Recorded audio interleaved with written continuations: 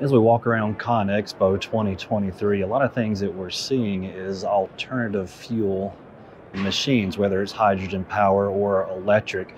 A lot of people are starting to get into the electric market, so I'm really curious on what electric skid steers are out there. It seems like every manufacturer has an electric excavator of some sort, but nobody has working electric skid steers that are available to the public, except for one. This is the only one I can find at ConExpo. You would think there would be more. There's prototypes, there's stuff in the works, but this is truly the first electric skid steer available to the market, and it has been. There's tons of them out there. You know, there's probably 300 or so probably in the US already that are operational, but more overseas. This machine is actually designed in Czech Republic, but they've also got a facility here in North Carolina where they cover all the parts and service. So anything you would need, it is here stateside. So I think the parts and service on these machines are going to be great. And you know, that's the first thing we're always going to ask. What's the first two questions on any electric machine? How long does it run, and how easy is it to get parts and service? They're claiming 8 hours on this machine with the lithium battery. They're well, let's just talk about the machine itself first. So this is the Elise 900. If we were to compare that to like a Bobcat diesel machine, they're going to say like the S76 or the S650. It's a radial lift machine, but you know, it's kind of hard to compare an electric machine to a diesel machine, but that's going to be the closest one in this category. This has two options on the 900 right now. We can either run a lithium battery or we can run a lead acid battery. Of course, the lithium battery is going to be more expensive, but if you do go lithium, you only get about an hour more run time. You know, it's a weight issue.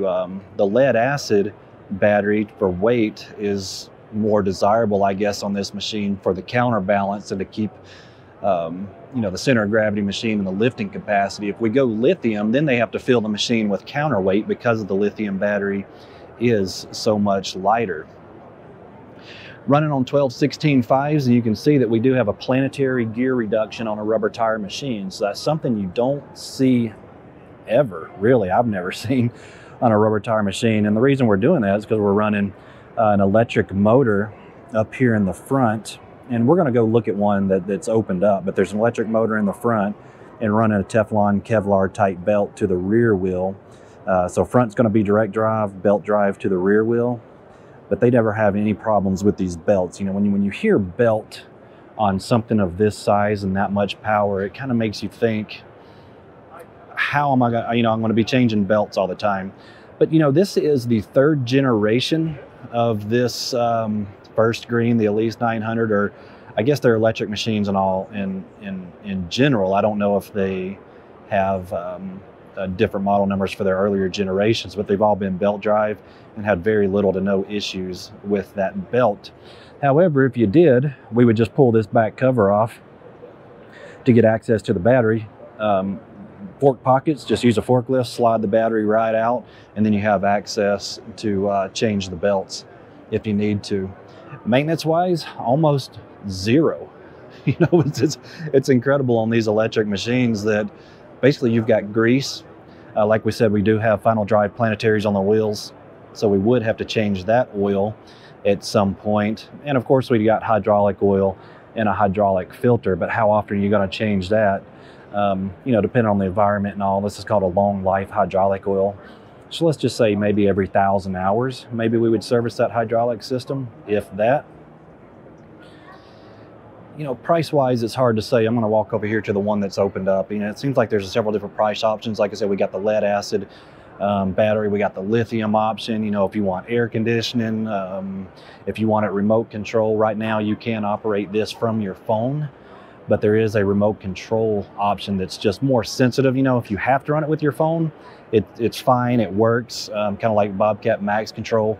But if you want fine tuning, that's another option. You would actually have a remote control that works much better with it. So, you know, depending on options and everything, this machine is starting, the 900 is starting kind of in the 80s and on up to over 100,000, depending on options. And there's also going to be a 700. The problem with the 700 is that it's going to be a smaller machine, and the only option for that is going to be the lithium because of the weight. If they were to put a lead acid in the 700 machine, it would be too heavy. So you only got a lithium option. So price point on that is going to be right around that $100,000 mark. So although it's a smaller machine, the technology, the components, the drive system, the batteries are almost essentially the same. You know, it's just a smaller body. So it's hard to say, you know, price difference on a larger versus a smaller machine when they're using almost the exact same components.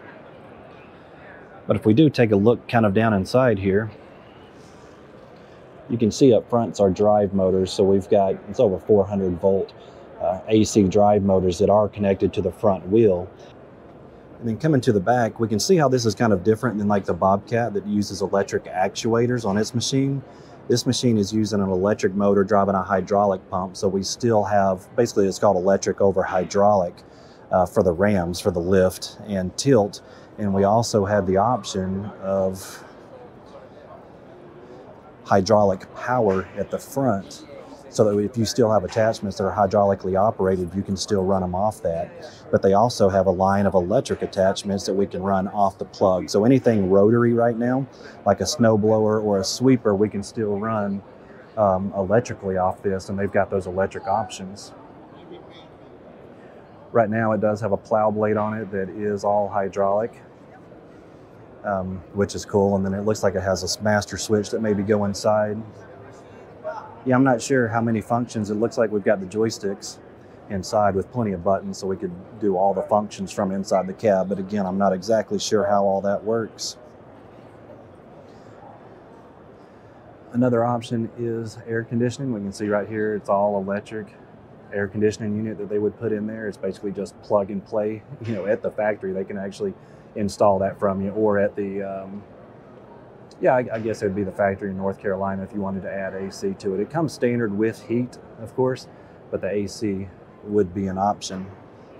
We can take a little closer look at the interior here. And I got up in there, and I'm not a small guy by any means, you know, 6'1", 220 pounds. So kind of give you an idea that it's comfortable. It's not real tight, but there is room in there to fit. It wasn't uncomfortable, but I feel like I would benefit from a little more room, if that makes sense.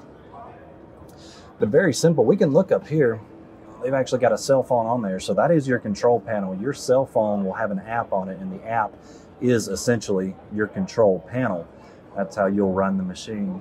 And then we could also have, this is going to be the cameras, I guess, on the rear. And I'm pretty sure that's what it is. Yep, so that is the reverse camera. But they also have a hard display if we did not run it off your phone. So pretty much your ignition switch, you turn it on, you select all the options and everything via an app on your phone, which is pretty cool. Never seen that before. So very interesting. That's 4 days here at ConExpo. This is the only rubber tire skid steer in production available to the public that I can find or that I can know of. So if you know of anything different, let me know. They're also working on a track model. You know, it's like the track models are a little harder to do because of they're real power hungry. The power consumption from a track model trying to spin those big tracks is difficult engineering, or difficult from an engineering standpoint, I guess. And it's just funny how Bobcat, they just released here at ConExpo the S7X, which is their electric rubber tire machine. But they've had the 7X in production for a while. They've made a lot of changes, and it looks like that's going out for sale here very soon to, I think Sunbelt Rentals is going to be the first recipients of that machine, and eventually it'll be available to the public, but as of right now it is not. Their rubber tire machine probably won't even be available till 2024. So if you want a rubber tire machine here in the next year or so, this is your only option. So check them out. First Green Elise 900, and hopefully here within the next couple months they will have their 700 model available.